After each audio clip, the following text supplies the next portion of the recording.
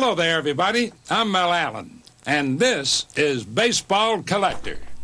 Yo, and hello, everybody. Mike here, Baseball Collector, and I'm back. I've been out of town, not just out of town, out of the country for the last week. I have been in Guatemala at a orphanage called Village of Hope, and it was fantastic spending a week with a group of dads and daughters. My daughter had been there for the previous 3 weeks, and the fourth week she spent with us on the team. She was doing an internship down there, and I was so proud of her for wanting to spend her last summer before college serving others, and I thought that was great. So we went down there and did a lot of construction and hung out with our daughters and just got to pour into them, and it was 19 of us total. So I led that team, and that was just a fantastic experience. It's like I think it's my 16th mission trip in the last 7 years. So it's something I get to do quite often. I'm very blessed to be able to do that and love doing it. And so just lots and lots of fun. So, but I was gone, and so I took a little self-imposed hiatus from YouTube, which is weird. I mean, I didn't watch any videos. That's not true. I watched literally a couple of videos when I had time.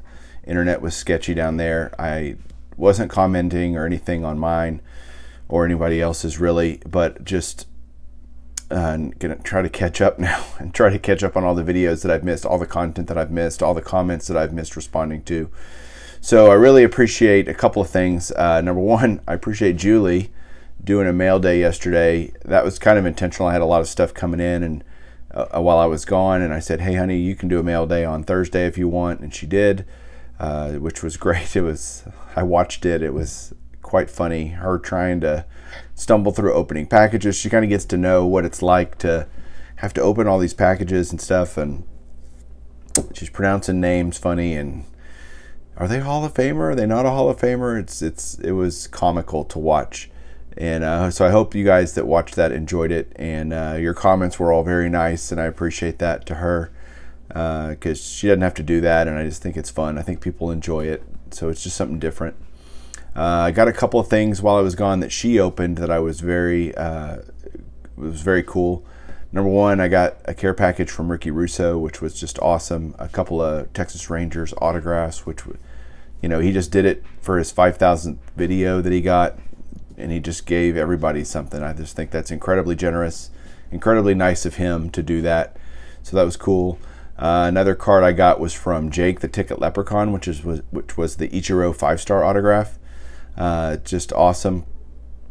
I didn't have an Ichiro 5-star autograph, and he's definitely going to be a Hall of Famer, and so I wanted to kind of preemptively take care of that. So Jake and I worked out a deal to get that card, and I love it. I put it. It was only my second Ichiro autograph, which is surprising. His stuff's really, really expensive, so I was really grateful to pick that up. And then you saw all the Dick Perez stuff that I was able to get. I just went on a Dick Perez binge at the beginning of the month with my eBay bucks, just getting tons of stuff and just knocking out a bunch of those. So excited. Last thing I'm going to talk about, there will be no cards shown because Julie already opened them all, so I don't have any cards to show. But this is just a, hey, I'm back. And man, the Nationals getting close. I'm watching a lot of videos of people getting really excited. I know Nate, Tops 8541, did kind of a roll call video to see who's going to be there. I'm definitely going to be there and can't wait for that because we are, however many days it says up here until we go to the National.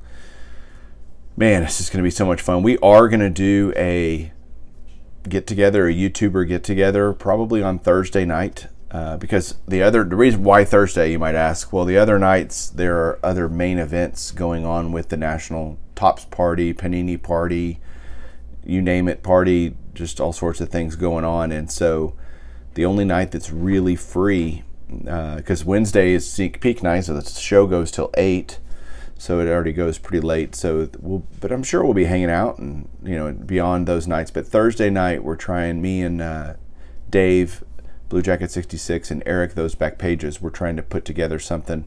There will definitely be something going on, and so just kind of plan on that if you want to be a part of that.